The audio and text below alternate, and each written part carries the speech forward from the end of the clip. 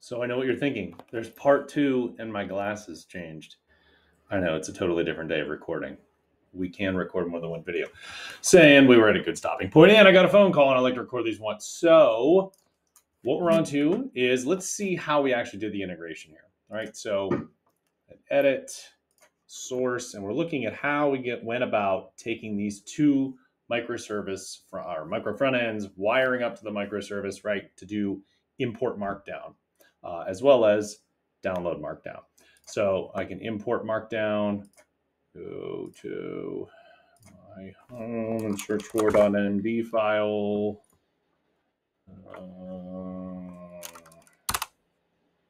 There we go, default.md. And there we go, there's some content that got thrown in there. All right, so imported that markdown in context. You see I have, like, typography, whatever it is. It was just a silly file I imported. So now what happened there is it hit our endpoint. So let's see what's actually behind our endpoints, and then what the integration looks like. So if going back, we recall this is what DuckDuckGo looked like, right? We had our standard handlers for pulling in information in the request, and then we did a search and we send it back in the response. Not a big deal. Now I use these to pattern the other ones. So htmlToMd is copy and paste that file and rename it, and we're a large portion of the way there. So you can see I've pulled in turn down in this case, which I've used before, to take HTML and convert it to Markdown, which let's witness that working. So cancel, we'll go to like the roadmap page, edit, source, and we will download Markdown. Let's actually right click and inspect so we can witness that happen as well. All right, we got that pulled up, and I will say download Markdown. We see it goes htmlToMd. It sends this as the payload, and then in response we get back a whole bunch of Markdown. In this case, it just downloaded as a file. And there you can see there's that as Markdown, even with the images in place, which, yes, it didn't download the images in that context. So that getting called, right, when I set that up, the HTML, right, we just did a very basic, hey, let's make sure we have a body and that we have the HTML parameter. We do, awesome. See if we're saying, being told to do it as a link, which we support links in that other little example. I'm not doing it in this case. And then it's one line here, right? So issue our standard response against the response object, await turn down service dot turn down, and then send the HTML. In this case, it's caching for 180 seconds. So it's at least, if you hammer the button or whatever. So it's going to get you the response. Very simple. Now let's go the reverse, markdown to HTML. And in markdown to HTML, we can see it looks like the same file, except now we have .md as our parameter. And then in the response, we're doing this md class.render. So we're rendering using markdownit. Again, NPM package that I pulled in just for that. But the primary advantage, other than edge side caching, being these are sitting out there, spinning up on demand, executing this JavaScript code only when we're requesting it, right? As opposed to if this was sitting in the front end, which both of those packages are ES6 capable modules, I could load them into the front end. That would then be on the client to handle, right? So instead of pushing all of that to the client, this approach is going to be mathematically faster, and it's better for the environment, or takes less time to get the resources to you, etc.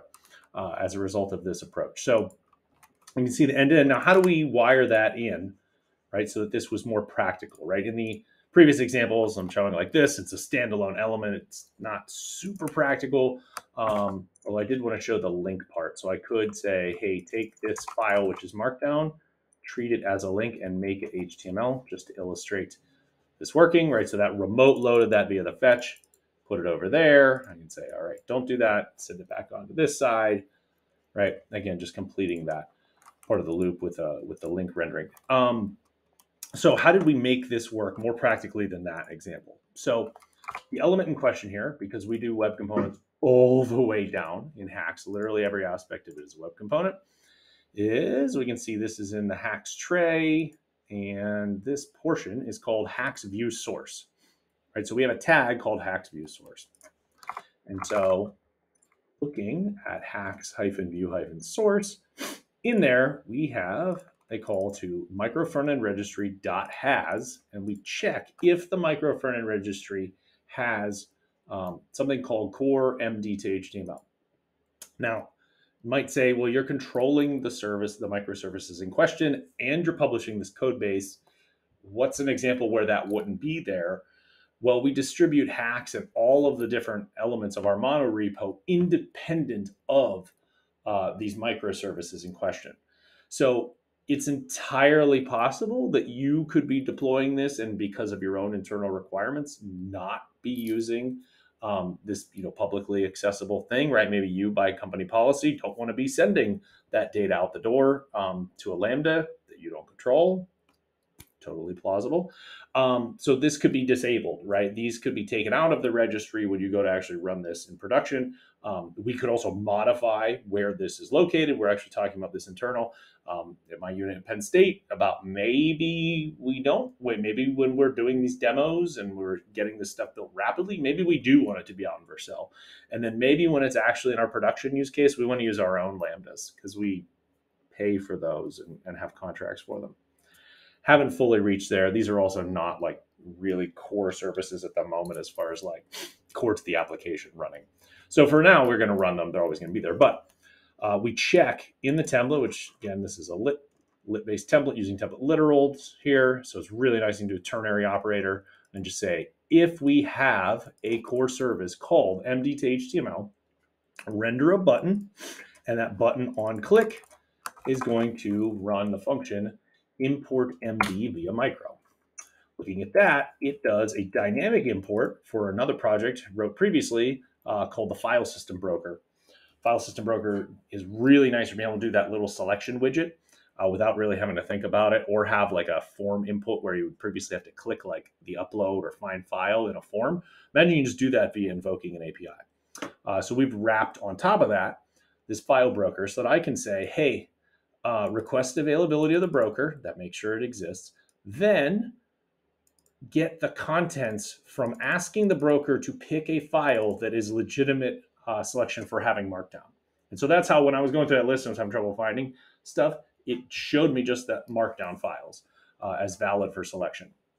So that's what this piece is providing. It's just that selection box to give me what the appropriate file in question is. So what's coming back in this contents is going to be a file object as if I've submitted a form and had like an upload field. It's pretty cool the way that you can leverage that. This is also using, I've mentioned previously that we support promises as returned by this and you don't have to have a callback function, right? So I'm going to send up to the mdToHtml endpoint my contents of whatever that file that was selected. And that's going to, then we're going to await that and the response is coming back to us, right? So that's going to go off, make its call, and then when the data comes back, response is populated. We're going to make sure we had a valid 200 response. Never want to assume the web service is there. And then because it was, we run this internal method that says insert the contents from a file, and it just basically dumps whatever the response contents were into there. You can see we have other ones in here for like import docx via micro, but let's find the download, right? Because we go the other direction as well. And the download is going to actually, let's do search for mdToHtml. All right, and so for the mdToHtml button, right, the reverse of taking this content and doing it that way, right, we have, I'm sorry, I wanted the htmlToMd. That's literally what I just had there. So there we go. Okay, so you can see both of these, they operate the exact same way, whether we're downloading it or we're uploading it through file selection. So the download one, right? Download via micro, the button is clicked. We check that we had it. All right, call this, take the content of the body, in this case of Hacks, the editor, ship it up to the endpoint, await the response. If we had data, and this is a fun little trick if you haven't seen this previously done before, But so this is a fun little trick to trick the browser into thinking you clicked on a link that had a data blob in it so that it downloads. So we create an a tag or to make a link. Then the href, we make a object URL. We take the contents of what came down the wire and turn it into base64. And then we turn it from base64 into a blob. And then we turn that blob into an object URL. So like big old data string. Then we name it download page contents.md. We say it's going to be in a blank window. We append it to the page, and then we simulate a click on it, and then we remove the item in question, and you get the nice little like, hey, this downloaded, in case you were ever wondering how that works.